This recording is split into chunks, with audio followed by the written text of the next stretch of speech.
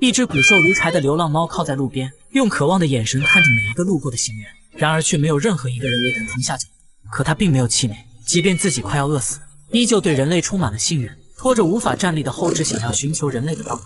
虽然也会有人为它驻足停留，但还是没有人为它伸出援助之手。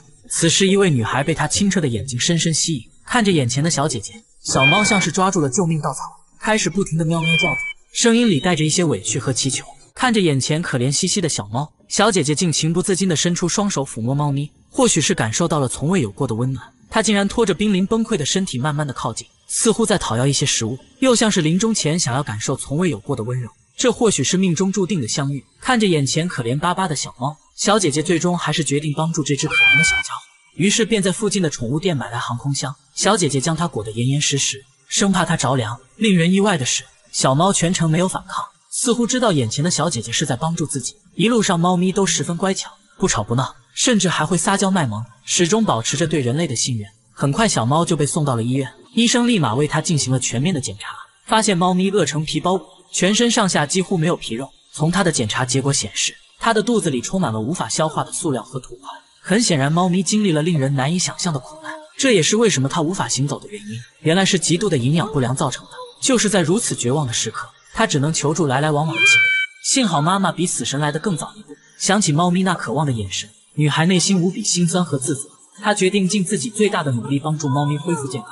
尽管自己生活拮据，但还是毫不吝啬地为它购买了各种营养品。小猫吃着食物，眼含泪光，无数的心酸和委屈瞬间倾泻而出。它从来没有想过，出身卑微的自己也能吃上如此美味的罐头，这一刻是如此的幸福。然而他不知道的是，在经历过绝望之后，这仅仅只是幸福的开始。小姐姐决定收养它，等它吃饱喝足后，开始给猫咪清理身体、驱虫和梳理毛发。小猫也是十分配合，一声不吭，始终相信眼前带它走出泥潭的女孩。那天我躺在路边安静地等待死神先生来接我，但我还是对这个温柔的世界有所期待，用期待的眼神看着每一个路过的行人。但好在妈妈比死神先生先到一步，它是世界上第一只被授予戈壁马拉松奖牌的狗。这只来自新疆的流浪土狗，与英国马拉松迪恩的奇妙故事被撰写成书，并被翻译成17种语言，全球发售。它的励志故事甚至被英国女皇和斯洛文尼亚总统接见，就连福克斯也购买了这故事的版权，并准备将它拍摄成电影。2016年夏天，全球4大极地马拉松大赛在新疆举行，英国选手迪恩千里迢迢赶来参加。这个41岁的男人为了这次比赛整整准备了3年时间，他有绝对的实力和自信夺得金牌。然而这次比赛需要参赛者在7天时间内跨越250公里，这里只有贫瘠的沙土和暴虐的骄阳，超过40度的高温掠夺着人体的水分，死寂的荒野充斥着孤独，时刻摧残着选手的意志，因此这里也被称为死亡赛道。作为一名经验丰富的老将，为了能够减轻负担，迪恩早就对大赛所需的食物和水做好了精密的打算。在比赛的第一天，迪恩不出意外地跑在了最前面，而就在当天傍晚休息时，一只脏兮兮的小狗出现在营地，它小心翼翼地观察着，没一会就走到迪恩面前，可怜兮兮地盯着迪恩。看着如此可怜的狗狗，迪恩不仅分给它一些食物，还摸了摸狗狗。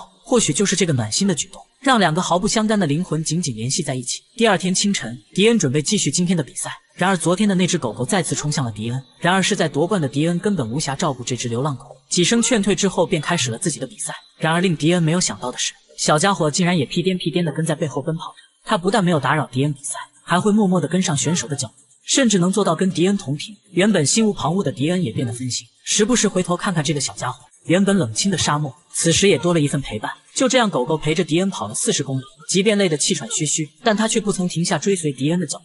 而当晚的营地，这个充满毅力的小家伙一跃成为大家心中的超级明星，所有人都觉得难以置信，小小的身躯是如何跟上的。迪恩也被这个小家伙彻底征服，他把原本精密计算的食物和水分给了狗狗。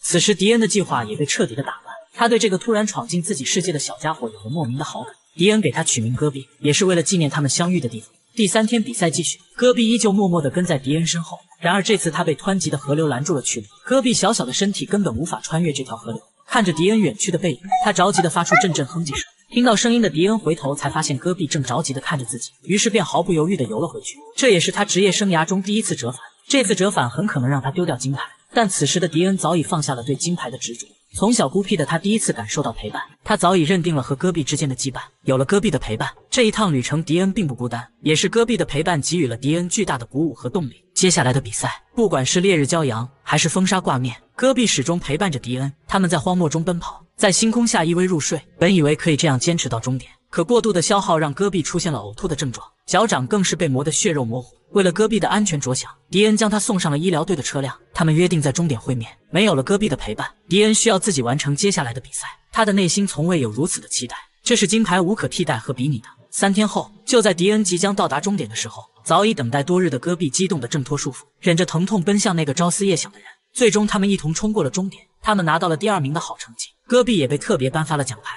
虽然这次比赛迪恩与冠军失之交臂，但他却无怨无悔。在这里，他收获了比金牌更为重要的情谊，也是戈壁教会了他懂得如何取舍，懂得放下执念。比赛结束后，迪恩也决定领养这个充满奇迹的小家伙。然而，根据英国的法律，未登记的流浪狗进入英国需要进行4个月的隔离。无奈的迪恩只好将它寄宿在朋友的收容所内。然而，造化弄人，刚回到英国的迪恩就收到了戈壁走丢的消息。早已把戈壁视为己出的迪恩心急如焚，他立马订了最近的一班飞机前往中国。然而，想要在茫茫人海中找到戈壁，无异于大海捞针。但执拗的迪恩不愿放弃，他打印了1万份寻找戈壁的传单，每天亲自穿梭在大街小巷，用蹩脚的中文逢人就问：“你们见过这个小家伙吗？”他知道找到戈壁难如登天，但想到当初戈壁坚持跟随自己奔跑，这又何尝不是一个奇迹？他只能疯狂的寻找。很快，这场跨越千里的寻找得到国内媒体的关注，他们之间的故事感动了无数人，许多人自发地加入这场寻狗活动中。众多志愿者分发传单，无数社交媒体纷纷转载，就连央视也转发了这个消息。然而，这场声势浩大的寻狗活动，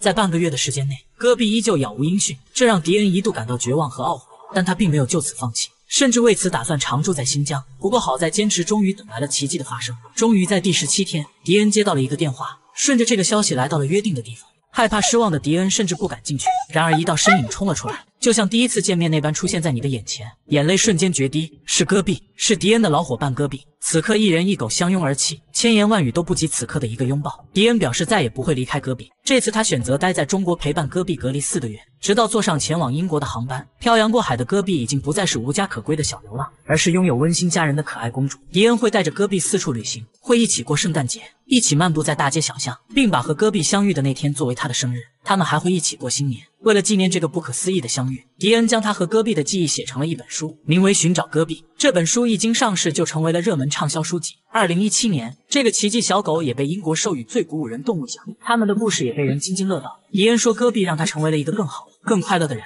是戈壁教会了他责任和坚守，教会了他爱和承诺。迪恩和戈壁的深厚情谊看起来简单而朴素，然而却是这个世界最为真挚的情感，甚至可以跨越物种，跨越时间和空间。我是讲动物故事的小叶，期待和您的再次相遇。脑死亡的鲨鱼妈妈为了生下宝宝，在临终之前用尽力气产下孩子，可没想到孩子们却全是畸形。这天，钓鱼佬外出钓鱼，意外钓了一只鲨鱼。由于鲨鱼力量惊人，钓鱼佬久久未能将它拉上岸。可从来没吃过鲨鱼的他却不想放弃。大战了几百回合后，小哥终于成功将它捉上船。可小编不才有个问题想请教大家：鲨鱼体型一般都非常大，为何这只鲨鱼却只有几斤重呢？不过对于小哥来说，这样的重量刚好够一餐。正当小哥准备切开享受生鱼片的时候，肚子里突然冒出一只小怪鱼。小鱼在台面上不断的摆动身体，看上去非常的难受。此时的小哥也是一脸懵逼，难道自己运气爆棚买一送一了吗？但很快又有一只小宝宝钻了出来，喜当爹的小哥欣喜若狂。他心里正盘算着烧烤还是清蒸，为了保持食材的新鲜度，小哥急忙将小鲨鱼放进水里呼吸。随后小哥又化身成妇产科医生，他小心翼翼挤压后，很快又有2只小生命诞生。虽然此时鲨鱼妈妈已经完全死透，但他却为孩子们打通了生命通道。不得不感叹世间万物母爱都非常伟大。小哥也被鲨鱼妈妈的爱所感动，因此他有了个大胆的决定。小鲨鱼在水中获取氧气后，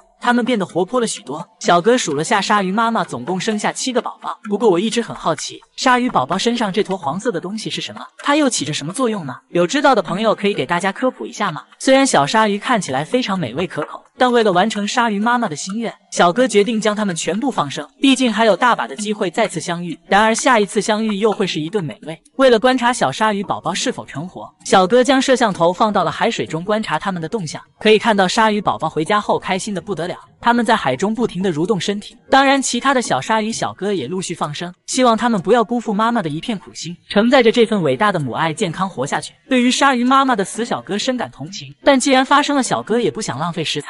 他在船上就开始对鲨鱼妈妈开膛破肚，如此新鲜的食材真是人生难得几回见。不过小哥也是蛮有爱心的，他决定打包一份回去给其他钓友尝鲜。随后小哥迫不及待地起锅烧油，裹上一层面包糠后小火慢煎，滋滋作响，开始香飘万里。撒上薯条，再配上面包块，原汁原味，真是人间极品。最终，小哥在船上吃到一份美味鱼排汉堡。吃饱后，小哥表示下午继续征战沙场。